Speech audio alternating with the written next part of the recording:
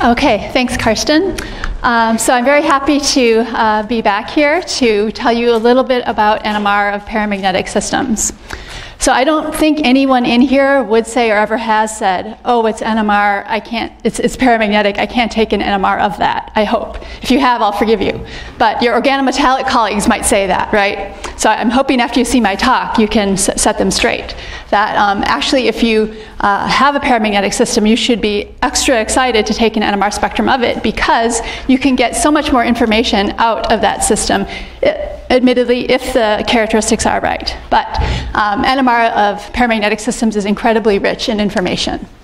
So I'm going to walk you through some of the key concepts behind why our NMR spectra of paramagnetic systems look like they do.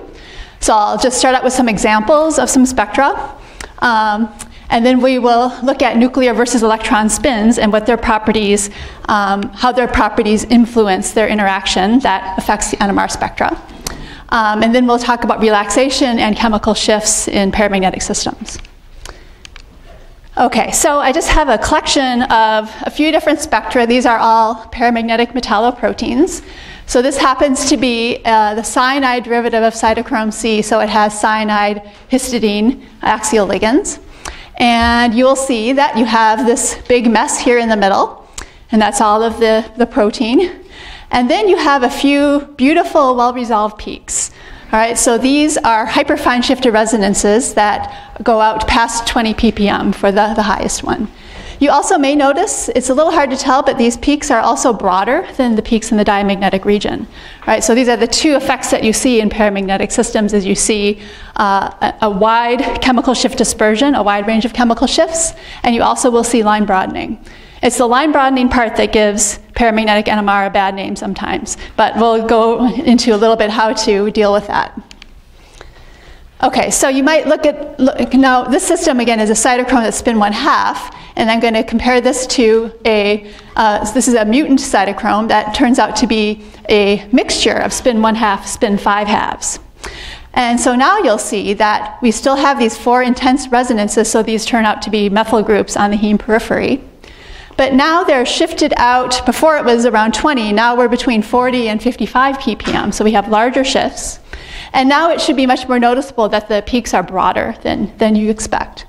So based on this, you might say, okay, if my system's higher spin, we'll have larger shifts and broader lines compared to low spin. Okay, so then let's look at this. So copper, of course, doesn't have high and low spin, but copper 2 is spin 1/2, just like the iron 3.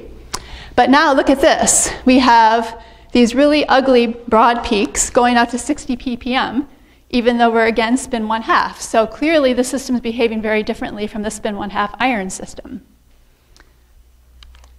And so then you might say, okay, copper is different. Copper spin 1/2 is broader for some reason. But then I can throw this one at you. So this is a dinuclear copper site from the soluble fragment, the copper A fragment of cytochrome C oxidase. So this state is copper 1, copper 2, mixed valent. And now we definitely have broad lines, but they're not nearly as broad as back here, the mononuclear copper site that we have in azurine. But it is still spin 1/2. All right, so copper spin 1/2 can have different spectral properties as well. So it's a little confusing, but all that means is that these are really rich in information data. So these are all things that affect the appearance of your paramagnetic NMR spectra. And so these are all things that you can learn based on analysis of these spectra. So you can, on the simplest levels, determine metal oxidation and spin state. You might be able to estimate the electron spin relaxation time. So this is that same transition that we learned about in the 2 talks about EPR, of the electron spin. You can deduce the amount of electron spin delocalization onto ligands or cofactors. You can sometimes get hyperfine coupling constants from that information. You can deduce whether there are second sphere effects or hydrogen bonds to ligands. You can determine the magnetic anisotropy, the magnetic axes of the system, and you can do a 3D structural refinement. Now, you can't do all of these on all samples, but you can do at least one of these on pretty much any sample, and good samples, you can do many of these. Okay, so in order to think about why our spectra look like they do, we need to think a little bit more about the electron and nuclear spins, because what we have going on here is we have our nuclear spin, and we're looking at that transition of the nuclear spin in NMR, but we're looking at how it's impacted by the electron spin.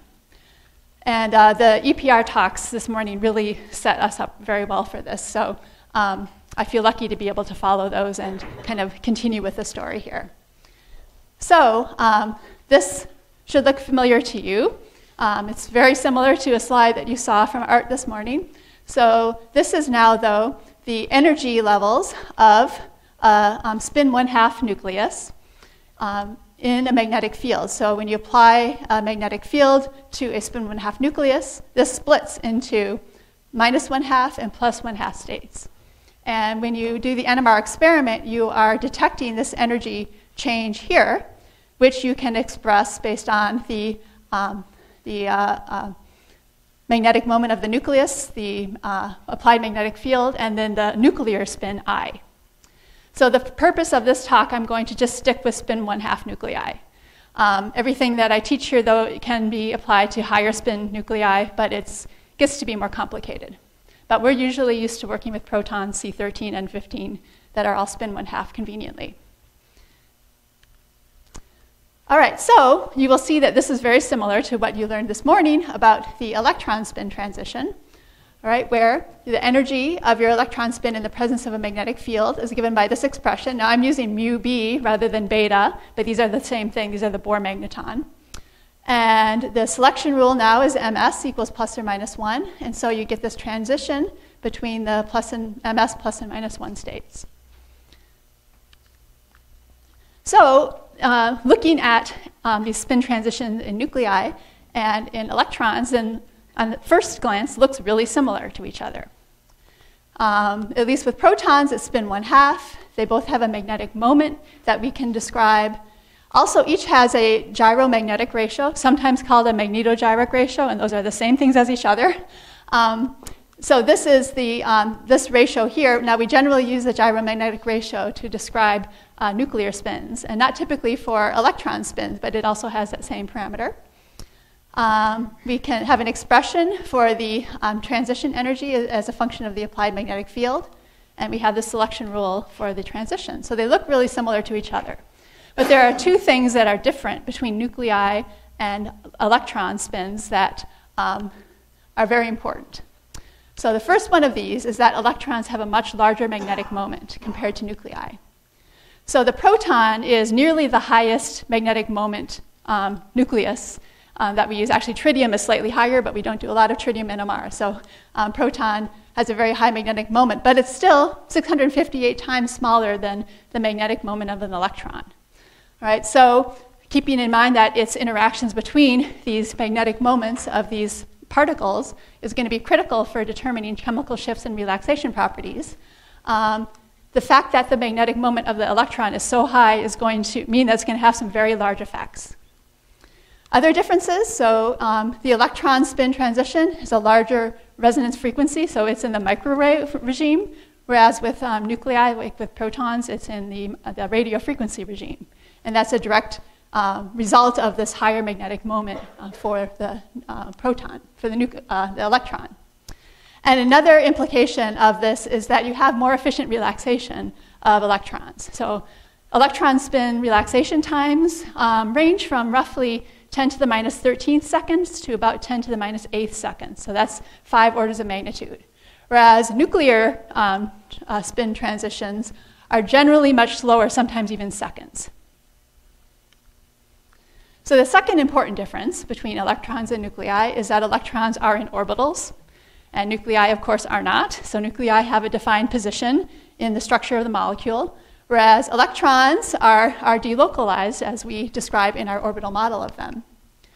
And so that means that more than one nucleus will be able to sense an electron spin. And in fact, you can think of the electron traveling through a molecule and visiting the different nuclei and perturbing their properties. The other thing that is another consequence here is that you have spin-orbit coupling for electrons. I'm not going to have time to get more into the consequences of that, but that's just another factor to keep in mind. Okay, so now let's look at the effect of unpaired electrons on relaxation. So relaxation is a very critical process in NMR spectroscopy, because that is when we're actually measuring our signal. Right, so in our NMR experiment, we have an applied external magnetic field, B naught. We have our sample in that magnetic field, and we get a net sample magnetization of our spins that we're probing that we can put as a vector, call it mz. We then will apply a pulse in the xy plane, so this should be very familiar from this morning. And we can tip that vector then down to, if we apply it for, depending on how long you apply it, you will keep tipping it around like this, but if you apply it for just the right amount of time, you will tip that vector right down into the xy plane. And then you remove that radio frequency pulse, and this will then return to equilibrium.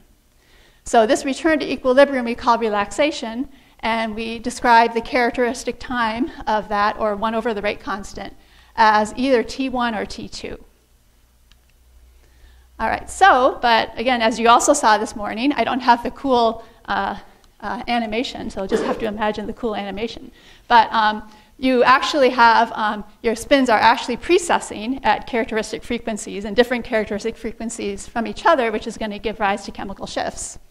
And so when we pulse this down into the xy plane, we're actually pulsing down this whole cone.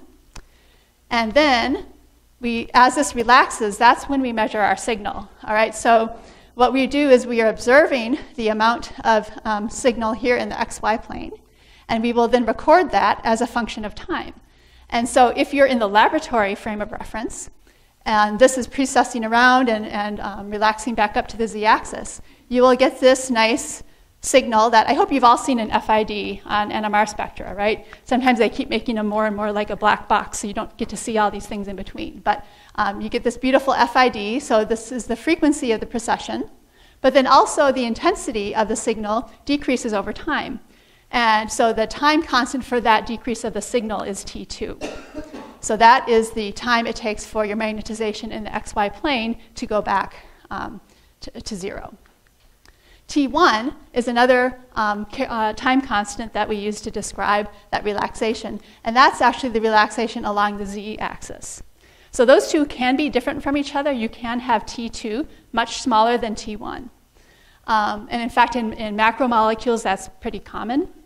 But in this talk today, I'm going to just take the assumption that T1 and T2 are equal to each other. With that assumption, you can still understand a lot of the phenomena, and that's just a good place to start. If anyone has questions about T1 and T2 differences, we can do that over drinks later. All right, so, oh, and I'll buy, because I'll be really excited if you actually want to know, so. All right, so then you have your FID with this decay that is characteristic of your decay time, T2, and then you do your Fourier transform and take it from the time domain into the frequency domain, and then you get your peak. And your peak then occurs at a frequency that you can see here in the FID, and it also has a line width. And that line width is determined by the T2 with this equation. So your line width, delta nu, is just 1 over pi times T2. So this is really a nice direct observation of the Heisenberg uncertainty principle for energy and time. The shorter time you have to measure, the more uncertainty there is in the energy, which is expressed here as a frequency. All right, so there are many different relaxation mechanisms. I'm going to talk primarily about dipole-dipole relaxation. I also say a little bit about contact relaxation. But this leaves out a lot of other mechanisms. But dipole-dipole relaxation is the most important and common mechanism for the relaxation of nuclei.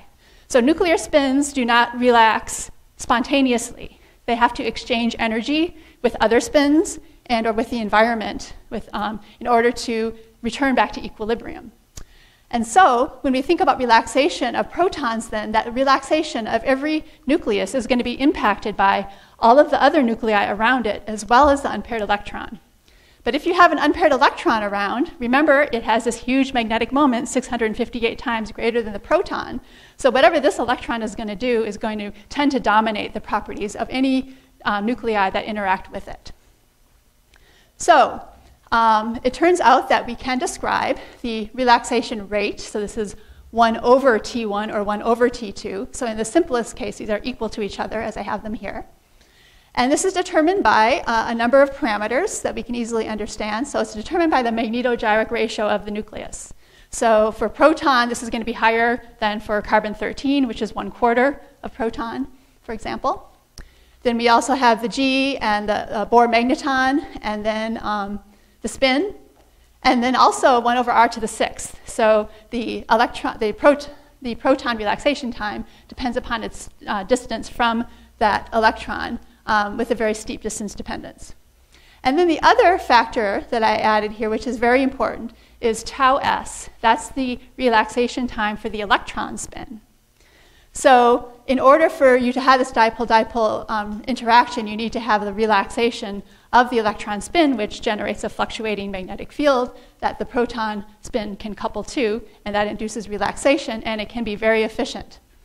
So if this tau s is long, so if it's in that world, long would be 10 to the minus 8th or 10 to the minus 9th, like copper-2 has, then your relaxation rate is going to be fast, and you're going to have a short relaxation time for your nucleus, and that's going to translate to a broad line.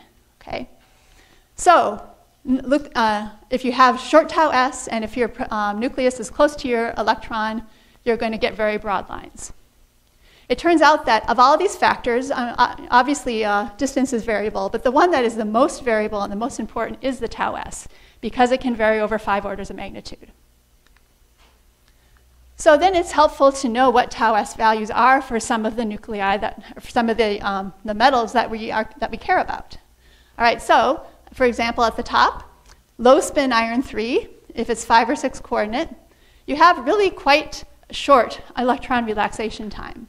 And then, so if this value is small, the relaxation rate for the nucleus is small, and that means then your line broadening is relatively small. So you only get 0.5 to 20 hertz increase in the line width for a proton 5 angstroms from that low spin iron 3. High spin iron 3, though, as you saw in the example I showed, slower electron relaxation, broader lines. If you go to more extreme examples, manganese 2, very long electron relaxation time and incredibly broad lines. So the reason, just an aside, the fact that manganese 2 relaxes so slowly and gives you such broad lines in NMR is directly related to its utility as a magnetic resonance imaging enhanced contrast agent. So those nuclei that are good for MRI contrast, like manganese and gadolinium, are terrible for NMR because they are so good at inducing relaxation, they broaden your lines out incredibly. But what you'll see here on this chart is that there isn't really, at least at first glance, a lot of rhyme or reason to, why one system causes more line broadening than others, because this is not a simple periodic trend. It's not just a function of the spin or the oxidation state. It really depends on the electronic structure of that metal ion. And in particular, it depends upon whether you have low-line excited states. So if you have a metal ion that has low-line excited states, your electron spin then can relax efficiently because it can couple to those excited states. But if you do not have low-line excited states, like in manganese 2, then you have very inefficient electron relaxation. So this effect of the unpaired electrons on nuclear relaxation has been now picked up more by the NMR community to be used as a tool. So people are actually now putting paramagnetic probes on their macromolecules and looking for line broadening in their spectrum to see which nuclei then are close to that probe. And indeed, under the right conditions, your relaxation rate enhancement, which you can get from the line broadening, is going to be related to 1/r to the 6th. And so you can actually use this in order to get distance constraints from your paramagnetic probe and your nuclei. And this is now commonly used for structure refinement, or for maybe just determining if you have a really big, messy macromolecule. Adding paramagnetic probes to it can start to give you a way to map out the structure by looking at which nuclei undergo line broadening. But there are some tricks to this. So in order for this method to work, you need to be in a regime where dipolar relaxation dominates, which is not always the case. And there are other effects on relaxation as well that can be significant. So if those other effects come into play, that can mess up your use of this. So this is a good tool to use, but there are times when people use it without remembering that it really has to be a pure dipole-dipole relaxation mechanism. Okay, so dipole-dipole relaxation is the most important mechanism, but contact relaxation also is important. And so as the name implies, this is a through bond interaction between your unpaired electron and your nucleus. So this is the enhancement of nuclear relaxation that comes about from the delocalization of that electron spin to the nucleus itself. And this can occur just as a direct interaction through an orbital, or it can be as a result of spin polarization effects. So your contact relaxation depends again on that tau s parameter, which is so variable, but also your hyperfine coupling constant squared, and then the spin of the system. So it turns out that in macromolecules, the dipolar mechanism primarily dominates. And that is just because when you are at distances that are small enough to get through bond interaction, the dipolar mechanism in those cases is very efficient for the macromolecules. For small molecules, it's a different story. For small molecules, you can have both of these mechanisms in play. And so interpreting line broadening in small molecules is more complicated than in macromolecules. So when you can have contact relaxation in play is anytime you have a very large hyperfine coupling constant, anytime that your tau s to tau r ratio is large. Tau r is your tumbling time, your rotational correlation time for your molecule. And so I'm going to show an example, though, of contact relaxation in a protein, which is unusual, a little bit later. Okay, so usually people see relaxation as annoying because of all the line broadening, but there is a lot that you can do, even if your lines are incredibly broad. So you can try some cool tricks. All right, so I'll show you my favorite one. So this is from the Bertini lab, and what they did was they wanted to try to determine the chemical shifts of the two beta protons on the cysteine in azurin, in copper-2 azurin. So copper-2 has long electron spin relaxation time, so you get these really broad lines. And you don't see the H-beta at all in this spectrum because they are broadened out so much. So they designed a very clever experiment in order to find those signals. What they did was they made a mixture of copper-1 and copper-2 azurin. So that's going to undergo self-exchange in your NMR tube. You can then identify that cysteine proton in the diamagnetic copper-1 spectrum, and then you can irradiate that. When you radiate that, you saturate that particular signal, and then that saturation will transfer to the copper-2 species as it exchanges between the two. All right, so this is just a simple saturation transfer experiment, but what they did is they did it with this mixture of copper-1 and copper-2, where in copper-2 you can't actually see the peaks. But what they can do is you can take a different spectrum, and so when you saturate a signal, you decrease its intensity. When that saturation transfers to the other oxidation state, you'll get a decrease in the intensity of your spectrum for that copper-2 at particular points. So they did this at a whole bunch of different trials, and they got intensity changes in their copper-2 spectrum that look like this. So you'll notice, so this is basically it's an NMR peak that stretches from 2200 ppm down to about 0. All right, so this is probably the broadest ever observed NMR peak, although it's not directly observed. So they were able to do this and determine actually the chemical shifts, the center of these, for the two different beta protons on the cysteine, and determine they're at 800 and 850 ppm, and they have line widths of 120,000 hertz. So that was a really cool trick. So now why do you care about this? So the chemical shift and the amount of line broadening tell you something about that coupling between the copper and the cysteine. And we're interested in that because bioinorganic chemists have known for a long time that you have a very strong coupling between the copper and the cysteine, and you get unpaired electron spin delocalization onto the cysteine, which has impacts on reorganization energy and on electronic coupling in electron transfer. So the fact that these peaks have such large shifts and are relaxed so quickly is reflecting that effective electron spin delocalization. So, and this is now the note that I'm going to make about contact relaxation. So as I said, in macromolecules like azurin, it's usually only dipolar relaxation that you see. But the dipolar relaxation mechanism on its own cannot account for this large line broadening that you get in the copper azurin. And so the remainder of that extra line broadening comes from the contact relaxation, and that's because you have such a very large A value. Okay, so the other thing you can do is you can take advantage of the situation. So if your nuclei are relaxing fast, it's going to be harder to saturate them. So this is the same saturation phenomenon that you learned about this morning in EPR, that if you apply too strong of a signal or apply it for too long, you can equalize your spin up and spin down populations and you lose your signal. But if your system's relaxing really fast, it will recover more quickly and it's going to be harder to saturate it. So what you can do is you can pulse very quickly, collect more NMR transients in some period of time.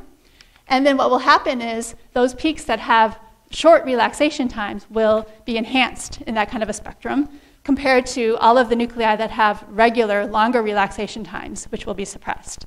So for example, in a protein, it's pretty common to have, in a diamagnetic system, T1 of about 500 milliseconds for a typical proton. But protons that are really close to, say, a heme, which is this system, can have relaxation times of just a couple milliseconds. So if you pulse, say, 10 or 20 or even more times per second, you're going to saturate all of those diamagnetic resonances, and you're going to emphasize the ones that have the short relaxation times. So this effect here is a little bit subtle, but I still like it. So this is a HSQC spectrum of an N15 labeled cytochrome C. And so in this spectrum, what we're doing is we are correlating N15 nuclei and proton nuclei. And so we typically get one peak for each NH bond in our protein. So this is a typical HSQC spectrum that you expect. But this is an iron 3 paramagnetic protein. And so there were some peaks that were missing. And in particular, this protein has an axial histidine. And we did not see the NH on that axial histidine in the spectrum. But what we did is we modified the parameters in our experiment so that we have, this is expressed as 1 over a coupling constant. But basically, what we're doing here is we're pulsing faster. And when we do that, this little peak pops up here, and that's that axial histidine. That's relaxed quickly because it's so close to that iron. Okay, another thing you can do, this is pretty simple, you can increase the temperature. So many of you are probably familiar with in NMR spectroscopy, your lines generally get broader as you go up in temperature. And that's generally because you are increasing your tumbling time of your molecule, and that actually makes relaxation less efficient and gives you narrower lines. That kind of a phenomenon is greatly enhanced in paramagnetic systems, because you're not only increasing the tumbling of the molecule, but you also are increasing the electron spin relaxation, decreasing electron spin relaxation time. So this is one example here where you can have very broad paramagnetic peaks at low temperature and much more narrow when you go up to room temperature in a system like this. Now this one is cheating a little bit because there's also an exchange phenomenon going on in this one, but this is still the kind of thing you often will see. As you increase temperature, those paramagnetic peaks will often just really sharpen up really nicely. Okay, so the final thing you can do, if you're really having trouble with your sample, with collecting protons, let's say you're working on a copper-2 sample, your peaks are really broad, one thing you can do is switch nucleus. So instead of collecting proton data, you could work with carbon-13 and 15 or deuterium, because the relaxation enhancement through the dipole-dipole mechanism depends upon gamma squared. And N15 and C13 have lower gamma, lower magnetogyric ratio, and so they experience significantly less line broadening than protons. So this is another really cool example from the Bertini lab, where they were working here. This is with a heme protein that had really very fast relaxation and really broad lines so that they couldn't get proton data. But what they did is they invented a new type of experiment where you, N15 and C13, you label your protein, And then you do a carbon-13 N15 correlation spectrum. And you're detecting carbon-13 directly and detecting N15 indirectly.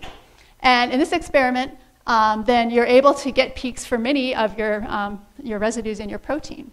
And so your line width is going to be 1/16 of what it would be if you were collecting with protons. So that's that gamma squared parameter. So that can be your friend. So as you work with lower gamma nuclei, the sensitivity goes down, but in a paramagnetic system, the line widths go way down. N15, even better, 100-fold factor. Okay, so just to summarize what we've looked at with relaxation, first, the metal site has a huge effect on the appearance of your spectra, and tau s, that electronic relaxation time, is the key parameter to be aware of. And so looking up that value will give you a good idea of what to expect in your system. There are a number of systems also that show minimal line broadening, so you can use a lot of the standard NMR methods on them. So low spin iron 3, my favorite, that's really nicely behaved. 4-coordinate high spin nickel 2. 5 and 6-coordinate high spin cobalt 2, that's also really beautiful. And 6-coordinate high spin iron 2 is pretty good. Most of the lanthanides, gadolinium definitely excluded, but most of the trivalent lanthanides also give you really beautiful hyperfine shifted peaks with minimal line broadening. So another thing to remember, this gamma squared factor you can use to your advantage. And then you can also use relaxation enhancement in order to, as a probe of your structure. Okay, so I'm going to end with talking about chemical shifts, which is, I think, the funnest part. All right, so you get this huge range of hyperfine shifts when you take your NMR spectrum of a paramagnetic protein or other molecule.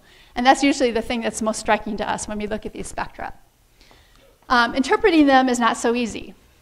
So they can be higher or lower than the diamagnetic region. So you can have a shift of plus 800 or minus 400. There's two mechanisms that cause those shifts, contact and dipolar.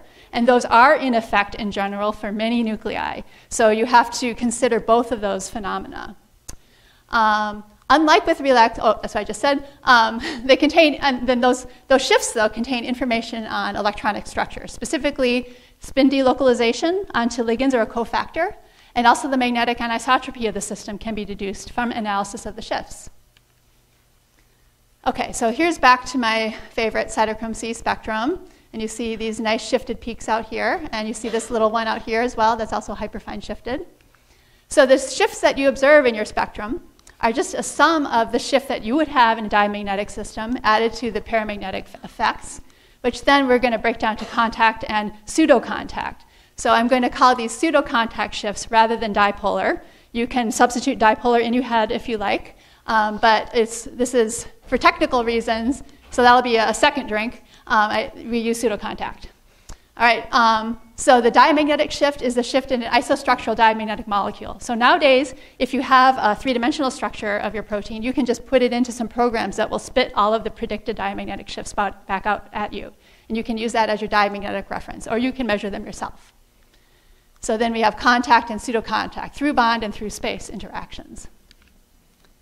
All right, so the contact shift depends on these factors here. So it's not too bad. So the hyperfine coupling constant, the spin, and then 1 over temperature. So note that as the hyperfine coupling constant gets larger, your contact shift gets larger. So your contact shifts are proportional to your hyperfine coupling constant. So they're a really nice probe of that important parameter. Spin, again, is important. 1 over temperature is important. So this is the Curie law. And then one thing I will note is it looks like they might be dependent upon your nuclear magnetogyric ratio. But they are not, because this cancels with part of the hyperfine coupling constant. So the cool thing about contact shifts is they're actually independent of the nucleus that you're working with because of that cancellation there. So the contact shift, because it is, as you see from this hyperfine coupling constant dependence, it reflects the spin density at the nucleus. The sign reflects positive or negative spin density. All right, so you can get both the sign as well as the magnitude. For nuclei 1 to 3 bonds from a paramagnetic metal, usually the contact shift is dominant. However, if you have a conjugated system like a heme or some other system where you can spread that unpaired electron spin density out over a wider area, you can still see contact shift over many more bonds than that. This inverse temperature dependence is really helpful for identifying these peaks. And again, it can be used to estimate your hyperfine coupling constant. Okay, so for example, again, going to the cyanide derivative of the cytochrome C mutant, there are these 4 intense peaks have large shifts. These are these 4 methyl groups on the heme. And you have a large amount of spin density delocalized from the iron way out there to the heme periphery because of that aromatic system. We can specifically assign these using different methods to those particular methyl groups on the heme. And you'll see then that 8 here has the largest amount of spin density, and 3 has the smallest amount of spin density. That pattern of delocalization in hemes is determined by your angles of your axial ligands, and especially the pi bonding. So you can take that pattern, and from that you can predict what your ligand angles look like in your system. So another example of a contact shift application that I really like is this is a case where then in an NMR study of this cyanide derivative, we found this one exchangeable peak way out at 20 ppm. And so this peak goes away in D2O. So we finally assigned it to a tyrosine OH, where that hydrogen then has to be hydrogen bonded to the cyanide because the shift that we get for that peak is too large to be accounted for through space effects only. It has to be some through bond interaction. So that tells you that there is a hydrogen bond between that hydrogen and the cyanide group. So that's an example of how you can use contact shifts in order to do something about your second sphere interactions. So another example here, going back to azurin, where I showed the trick the Bertini group used to determine these large hyperfine shifts of the cysteine beta protons. And those then they could convert into hyperfine coupling constants and determine that there was about 2% unpaired spin density detected through this method. Now, one little caveat is that NMR is sensitive only to spin density that's in s orbitals and s-like orbitals that bring electron spin density very close to the nucleus. And so sometimes you'll have deviations from other methods because of that. But it's still a nice method to look at these patterns. Okay, so the pseudocontact shift then, we will switch to now. So this is a through space electron-nucleus interaction. So the pseudocontact shift depends upon these factors here. And again, this equation should look pretty familiar to you. So 1 over r cubed, and then the axial and rhombic anisotropies of the system. And then also these other factors here, this geometric factor. So in particular, your shift depends upon the magnetic anisotropy of the system, and then the location of that nucleus that you're probing relative to those magnetic axes. So if, for example, you have a perfectly axial system, so delta rhombic is 0, and I'm putting in a typical value for axial anisotropy, and if we have a proton at 5 angstroms, we can calculate what our pseudocontact shift for that proton would be at different angles. All right, so here's my z-axis. So if I have a proton 5 angstrom from that metal, and it's at 54.7 degrees exactly, you will have no pseudocontact shift at that magic angle. And so there's a strong angular dependence. But then if you have a proton that's out here at 90 degrees, minus 6.4 ppm, and then down here at 180 degrees, it's going to be plus 12.7 ppm. So you have a distance and an angular dependence, all dependent also on the anisotropy and the orientations of those magnetic axes. So these are some other examples of isopseudocontact shift surfaces. So this is the same shape that I showed you on the previous slide. Basically, it's a DZ square orbital shape. But if you have non-zero rhombicity, then you smush the middle donut here somewhat, and you have a bit more complex isopseudocontact shift surface. So those of you taking the paramagnetic NMR tutorial will get to determine and play with isopseudocontact shift surfaces in some different heme proteins that have different magnetic axes from each other. All right, so the pseudocontact shift then, because it depends upon the magnetic anisotropy of the system, its amount of pseudocontact shift you get will change greatly with the different metal that you have. So if you're using something like terbium-3 and some of the other trivalent lanthanides, these have huge anisotropies. And so you get very, very large pseudocontact shifts in these systems. So this is why these are really popular probes that are introduced in order to get structural information. Other systems, though, have very small anisotropy. So for example, copper-2 and gadolinium-3 are really kind of a nightmare because they have very little anisotropy to give you much of a pseudocontact shift, but they also have really slow electron relaxation and fast nuclear relaxation. So you can then determine your magnetic axes of your system by measuring and analyzing pseudocontact shifts.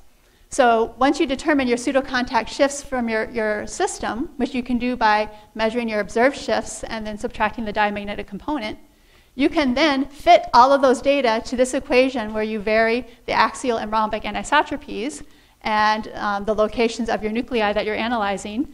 And if you simultaneously solve a whole bunch of equations for that, you can then determine the anisotropies and the orientation of magnetic axes. So since you have this strong structural dependence of your pseudocontact shifts, then it also will follow that you can use the pseudocontact shifts to refine a structure. So you could start with a known structure that's maybe poor resolution. You could then add a paramagnetic probe to it, or put the existing center into an oxidation state that is paramagnetic. And then what you can do is start with your original coordinates. And I won't talk through this whole procedure, but basically it's an iterative procedure where you will enter the pseudocontact shifts, calculate them for a certain orientation and anisotropy, compare them to each other, and then if they're close enough to the same, you're done. If not, you start over again. And you keep doing an iterative refinement here until you converge. And then in this case, you can have a much higher resolution solution structure of your system compared to what you would have if you did not have a paramagnetic probe. So this method is now actually pretty standard in NMR packages for solution structure determination, where people will often add paramagnetic ions to their system in order to induce this effect and use it in order to add more restraints for their structure. Okay, so to wrap up, as I said, you all know for sure, I hope, you can take NMR spectra of paramagnetic molecules. There's a huge amount of information in these spectra. What kind of information you get can depend a lot on the electronic structure of the system, though. Electron spin relaxation time, that tau s, is what's key in determining how much line broadening you will get. And then also that magnetic anisotropy dependence of the pseudocontact shifts is really important and valuable to keep in mind if you want to use a system like that in order to do a refinement. Okay, so I want to end by thanking my past and current students who have contributed to my group's work in NMR. And also I want to thank my mentors. Harry let me go and work with Ivano for some time as part of my PhD.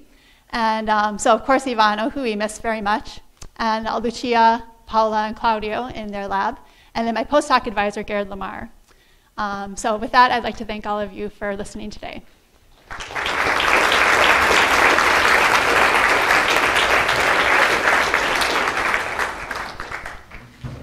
I don't know if we have time for questions. Are there any questions? Yes. So you can do the NMR, or maybe it's better to do it at warmer temperatures in the solution. Can you also really watch enzymes work, or do you need to trap them in some way? I think the time scales are not, that's a good point. I mean, with a faster relaxation, in theory, you could see faster processes, but NMR is a technique that you generally apply at equilibrium. So I don't think there would be a way to catch that. The sensitivity of the method is too low to kind of do a transient sort of experiment. But maybe someday, that would be cool.